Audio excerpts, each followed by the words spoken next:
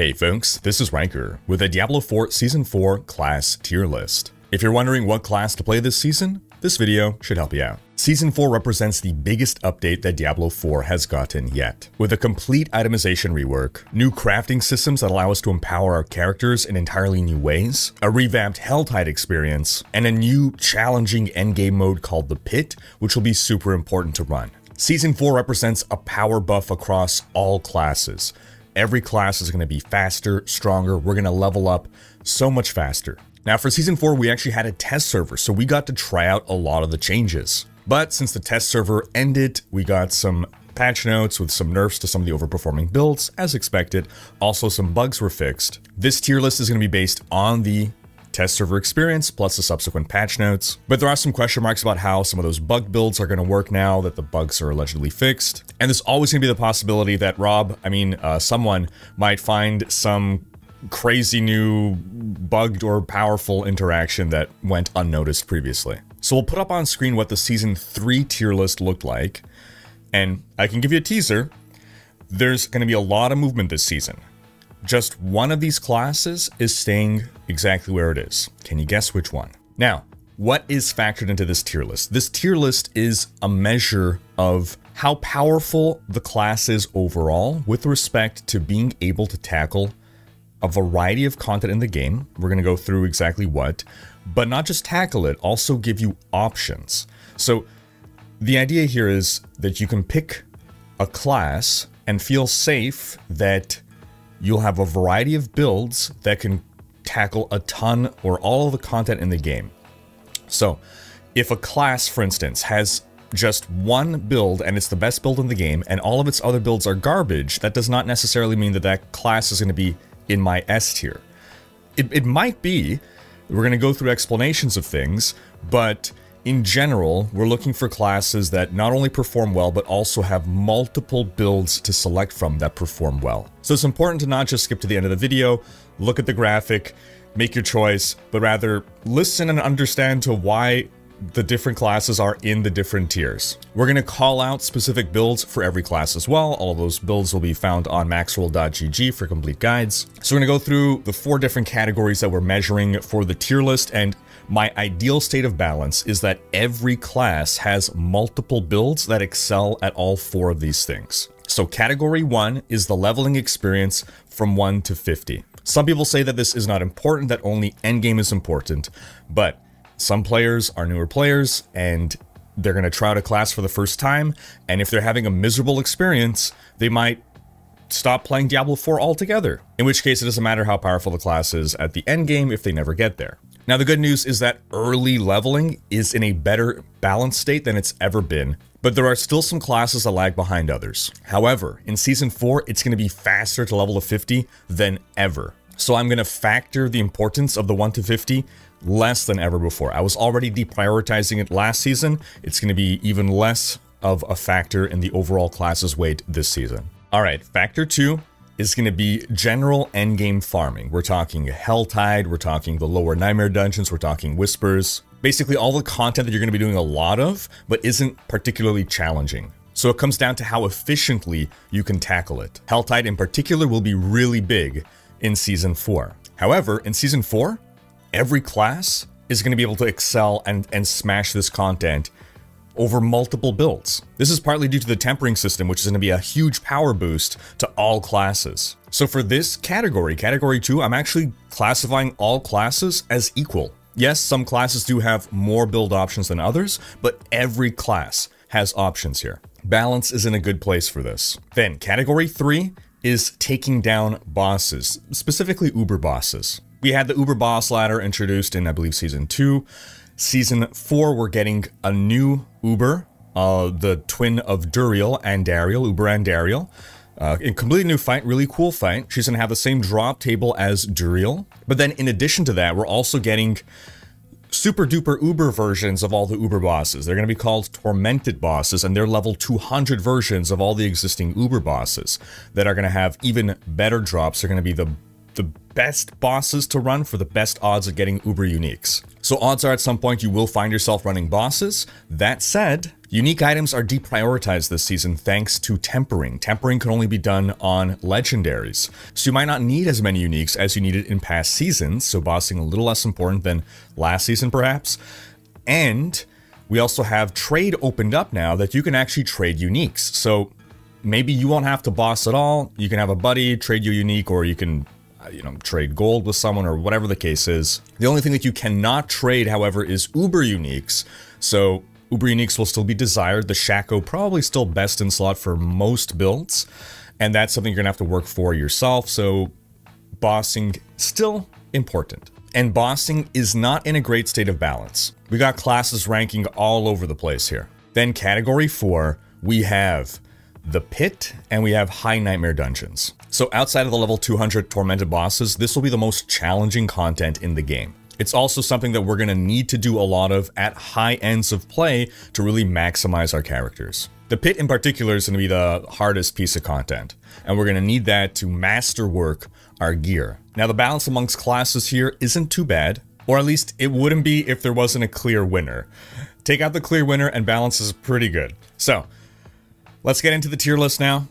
And we're going to start at the C tier, so we have nothing lower than C tier. And to clarify, C tier is not bad. It's not amazing, but it's not bad. I just had to put the Sorcerer and the Barbarian this far away from S tier, and you'll understand why once we get to S tier. Now between Sorcerer and Barbarian, I don't think there's a clear winner and loser. The Sorcerer is better at leveling, but weaker against bosses, whereas the Barbarian is just kind of consistently decent at everything. Talking about the Sorcerer specifically, barring some upset, again, either a bug or something new discovered, Sorcerer doesn't look like it's going to have that one crazy build that destroys all content, right? Ball Lightning, for instance, has been taken down significantly in power. It's still a good build, but it's not the build to rule them all anymore. The Sorcerer's main strength is that it has no shortage of selection of builds for speed farming the Helltides and the overworld content. If we're looking at bossing, Firebolt, going to be the best option for the Sorcerer.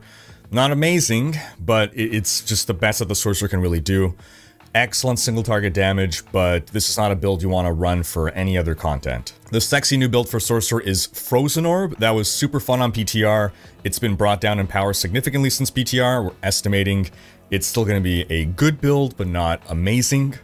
It will be one of the top builds for the Sorcerer. It's pretty easy to play. It's, again, going to be excellent at speed farming content, but it's probably going to end up being mediocre against bosses and in the Pit. Blizzard will continue to perform well. It's also easy to play. Ball Lightning, as we said, is going to keep performing well.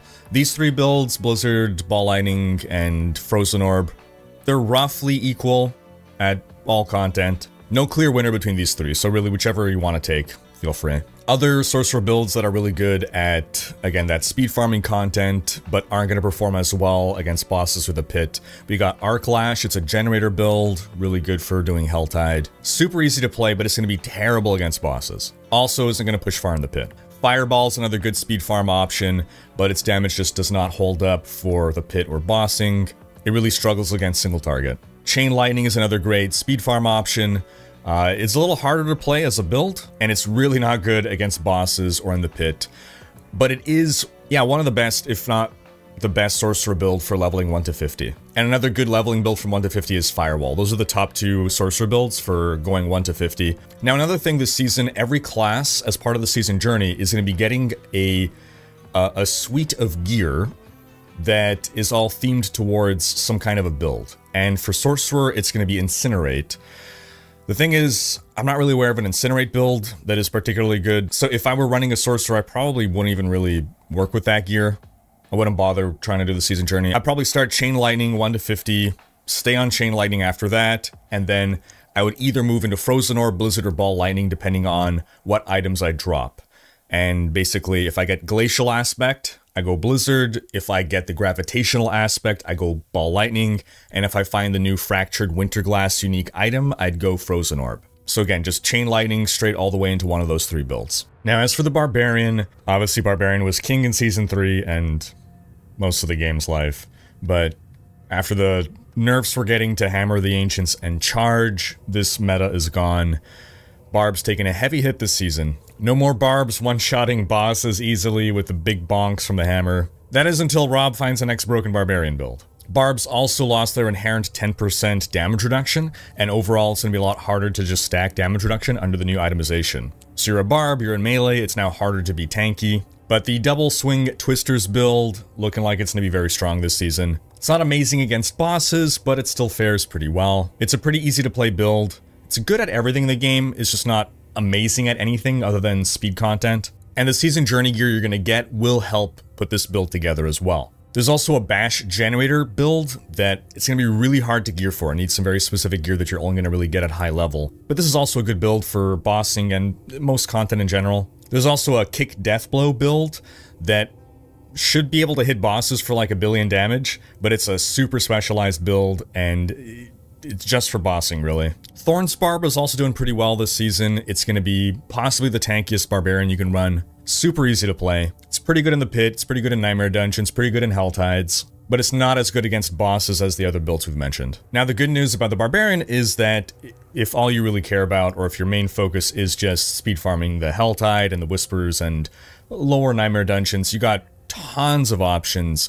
Hammer of the Ancients, Whirlwind, Upheaval, Leapquake, Rend, all excellent builds for doing Helltide and all that, but they are not going to be competitive for bossing or pushing the pit. For leveling 1 to 50, both Double Swing and Upheaval are decent options. If I were to make a Barbarian this season, I would just start with Double Swing and just take it all the way 1 to 100, just stay on Double Swing. So that moves us to the B tier, where the Rogue and the Druid live. And again, no clear winner between these two classes. They each have their strengths and weaknesses. Rogue is excellent at leveling 1 to 50, Druid remains the slowest leveler, but at the highest difficulties of play, the Druid does outperform the Rogue. And for the Druid, it's all about the Werewolf Tornado build. This is going to destroy bosses. It's by far the best Druid build for bossing. It does so much damage, so it also does really well in High Nightmare Dungeons and the Pit. Probably going to be the best pit pushing build for the Druid. It does, however, require the Tempest Roar unique. You cannot run this build without getting a Tempest Roar. But once you get it, this build is easy to play, and it's pretty fast, though not the fastest Druid build around. If you want speed, but still want to be a caster, then the Lightning Storm Druid, still easy to play, should still perform well in the pit, but it focuses more on area of effect damage, so it's not as great at single target like bosses, and in the pit, the bosses are pretty tough as well. Another great speed farming build is going to be Shred, so whether you're doing Helltide or lower Nightmare Dungeons, Shred's a lot of fun. Super easy to play as well. Its damage doesn't scale up all that well though, so not great for the pit, and even worse against bosses. Pulverized build is old reliable here. Pretty easy to play, it's great for speed farming, it's super tanky. Its damage doesn't scale very well for the more challenging content, however. It holds up better than Shred, but both are not great builds for bossing. And the Season Journey gear is actually going to give you Pulverized gear. Then there's the Hurricane build. This build was kind of crazy on the PTR because of a bug, and that bug is being fixed, so it's not super clear how it's going to perform now in Season 4. It's probably going to be decent, but not the best. But we'll see. And for leveling 1 to 50, there still is no good Druid build. There are some options better than others, like Lightning Storm and Pulverize. That's the best you can do, but again, not great. If I were to play a Druid this season, I would start with Pulverize, take advantage of that free Pulverize gear, and my ultimate build would be to go for Werewolf Tornado. But if I happen to get the gear that I need for Lightning Storm before I get my Tempest Roar, then I would transition from Pulverize to Lightning Storm and then into Werewolf Tornado. As for Rogue, ranged rogues are on the rise for Season 4. Twisting Blades took a hit. It's dropping down across most categories. The Rogue really shines at speed farming.